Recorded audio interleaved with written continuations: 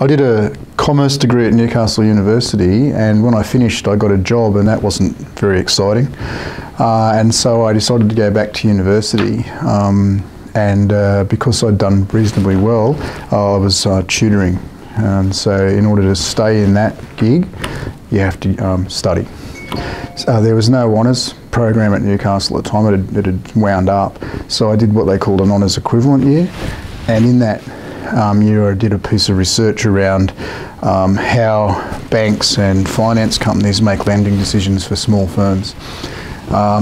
In the assessment of that, I received a credit which I was really annoyed about, so I sent the paper off to a journal and it was published, and one of my mates who was also in the program photocopied it, put it on the professor's door and said, "This is only a credit at Newcastle."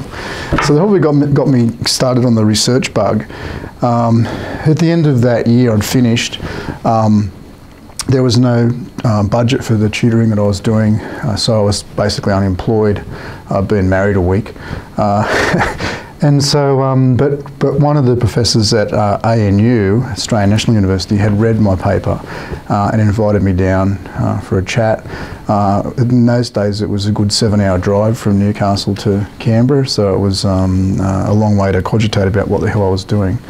And when I got there, we talked about my research, and researching in this field was fairly new, and that I should do a PhD. My initial response was no, but when I got home and realised I was still unemployed, I went back to ANU in those days as a tutor, and then senior tutor while I did my PhD.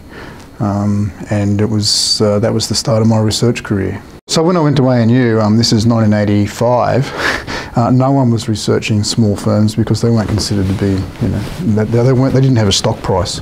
Everyone was studying share prices, and no one was really interested in the biggest part of the private sector. 96% of firms are small and run by families, and decisions made by families. So what I was really interested in was the difference between large firms who have in-house counsel and accountants and everything else, and a small firm where the risk exposure is really high. They've got one investment, coffee shop or whatever it might be, a little manufacturing plant, and how they made decisions and the fineness of the information they used. And so I did a study in conjunction with ABS data that the ABS collected for me that looked at the types of information different firms used, and then we'd build a model to predict the types of information that firms would use given certain characteristics. And that went on to be published by the Bureau of Industry Economics at the time in Canberra, and sort of set in train a whole series of research that's followed since then. Particular focus on risk, perceptions of risk, and how the non-small business sector perceives the risk of that sector. And one of the papers that we published from that in 2003, I think it was, is one of the most cited papers in the journal it was published in. So, you know, we started to make an impact in that, and I've always felt intrinsically like we never really understand that sector.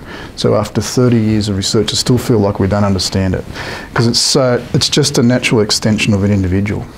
And so in 2 years ago I invented the factor maps, which is the way to collect data that's qualitative and can be made quantitative, if that makes sense. And that work really gives us a massive insight into the sector, and was just published by the Reserve Bank of Australia. When I did my inaugural address as professor at Newcastle, but I'd already been a prof at QUT, but came back to Newcastle, I called it Confessions of a Failed Empiricist, because I used a lot of survey-based method, but it really didn't give us the insights into the actual human nature of the firm until, you know, fast forward 17 years, 18 years later, and I finally think we've got to come a long way forward with the factor maps. So they're using perception-based data to look at how firms feel about their performance, which is basically the individuals, because they are the firms, and then we're able to break the economy into 5 different segments, which I call tribes. And there's 5 different key components of the economy based on the perceptions of these owners of their performance. And I think that's been a real breakthrough. In fact, the Financial Review described it as a game changer for policy in Australia. So I was pretty proud about that.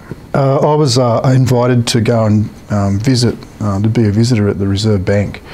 And they were grappling at the time with a better understanding of the small firm sector, particularly as it's politically very sensitive. There's been several Senate inquiries into access to finance, and it was pretty clear that to the Reserve Bank they needed to understand better that sector. And we were sitting around in a room, and I said, wouldn't it be good to know what they think? Wouldn't it be good if we could just ask them to pull the issues down and around us so we can see their relative importance? And then on a piece of A3 paper I just drew these circles on a dartboard. And I said, wouldn't it be good if we could get them to pull it? And then I went, why couldn't we? And from there, in conjunction with a large private sector data firm, we built the model, which is now used in many different situations, and we're in discussions with some of the big government agencies about using it as well. I think it's the narrowness of the training that I had and others have, in that you tend to stick to the knitting, whereas I think if you actually took me a long time, I've been a professor for 27 years. I mean, it took me a long time to get out of my comfort zone, and I think sometimes we've just got to get out of our comfort zone. Qualitative was soft, and so I was always trying to build the big data set, but the big data set wasn't necessarily answering the question, it was just getting bigger. So I think sometimes you've got to get out of your comfort zone, but also seek out the right people to support you and give you the advice, and be prepared to work in teams that are going to threaten that comfort zone. One of the challenges I had recently with a PhD student was they had 10 years of data, a time series that I couldn't possibly get my head around. So search out the right person to get their head around it and help you. I think that's really critical. Get engaged.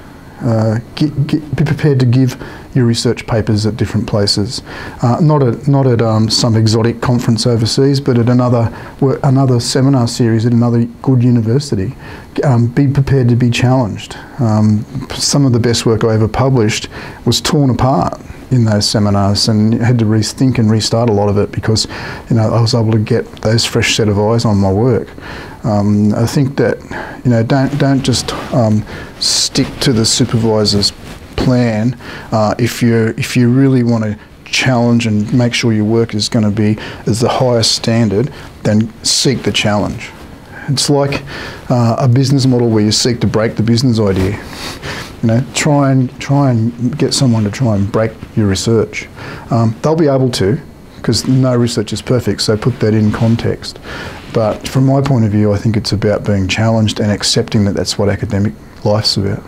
We shouldn't be doing it for the sake of it. I mean, there are reasons why you might, theoretical math, etc., which is important, but at the end of the day, in social sciences in particular, there's got to be some outcome that's got value to not just you in your career.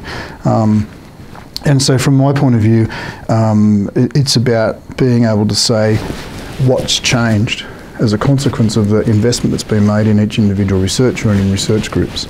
In my particular case, I hope there's been a significant change in attitudes towards research in this area, for a start. But secondly, that there's been an understanding of the value of these firms and how they are extensions of individuals, and how decision processes are not like they are between shareholders and management at BHP. When the paper was published, the 5 Tribes paper was published, it was read into the Hansard by one of the federal politicians because they could see the value in getting this in the public domain. Well, the Reserve Bank's put it in the public domain anyway. But the next step for me is working on a broader set of analysis around the differences between subsectors, and we started that process. We just finalised a paper today. So. I think the important thing is you never lose the bug for the question, and I've still got that bug even though I'm in a different role.